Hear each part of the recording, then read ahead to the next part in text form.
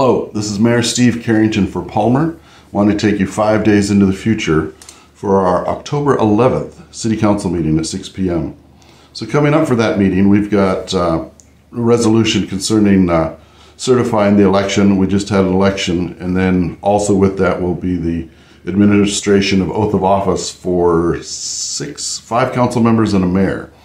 So in that will be the council members that were re-elected will be Carolina Anzalotti, Josh Tudor, John Alcantara, Richard Best, Thomas Ojala, and myself, Steve Carrington, as mayor.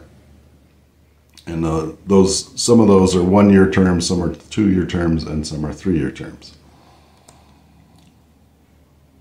And then we also have, of course, approving the previous meeting minutes.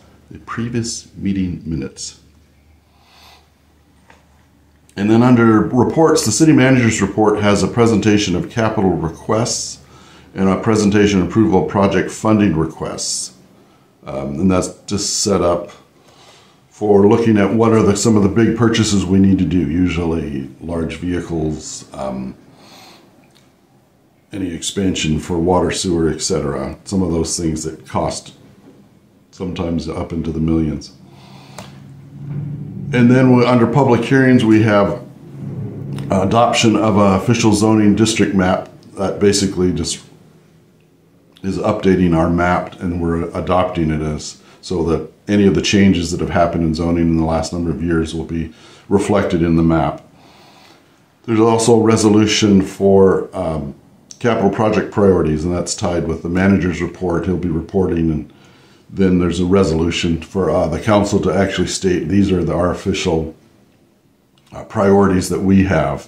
And those we have it on usually a 1 or 2 page sheet that we can hand out, whether we're going to Juneau or we're talking to senators or representatives for down in DC, etc. That there's a simple list that we've put together that shows the things that we're prioritizing now.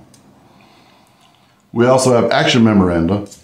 Number 22-058 is working on a professional services agreement. The manager is supposed to work with HDL to come up with one for the constructing the Apron E project and the layout plan. There's also action memorandum 22-059, which has to do with purchasing 2 patrol vehicles and equipment to go with them for about $75,000. Every once in a while we need to update our fleet, and we're usually rather good at using our equipment well past normal life expectancy, so I'm sure those are quite needed. In action memorandum number 22-054, authorizing utility connection for Quantum Laundry Lounge out on South Woodworth Loop, Palmer, Alaska. And normally the council doesn't get into approving utility additions, but this is something that's just outside our city limits, and we have a water sewer district that goes out much bigger than our actual city limits, and so we're allowed to do that, but the council has to approve it specifically.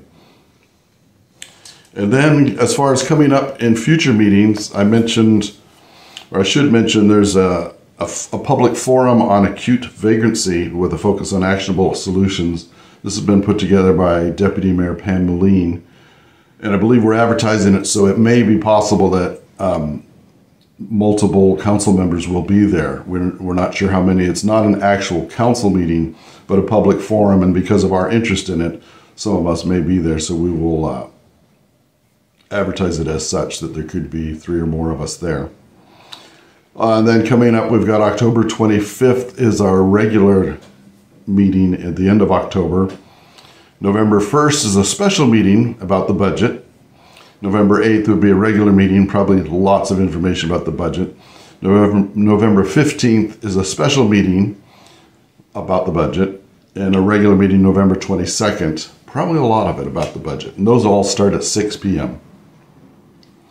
And I believe we have a couple more public forums, I think one in October, I want to say the 26th, right after our regular meeting, a public forum talking about the right-of-way, the railroad right-of-way through the middle of town, and trying to have the public come and discuss what we think are our what are our priorities? Well, how do we want to develop that area? And then we have to go and speak with the railroad and come up with a permit to make that happen. And I believe that is on the 26th, but we'll let you know more information as we get it. So this has been Steve Carrington, Palmer Mayor, taking you 5 days into the future.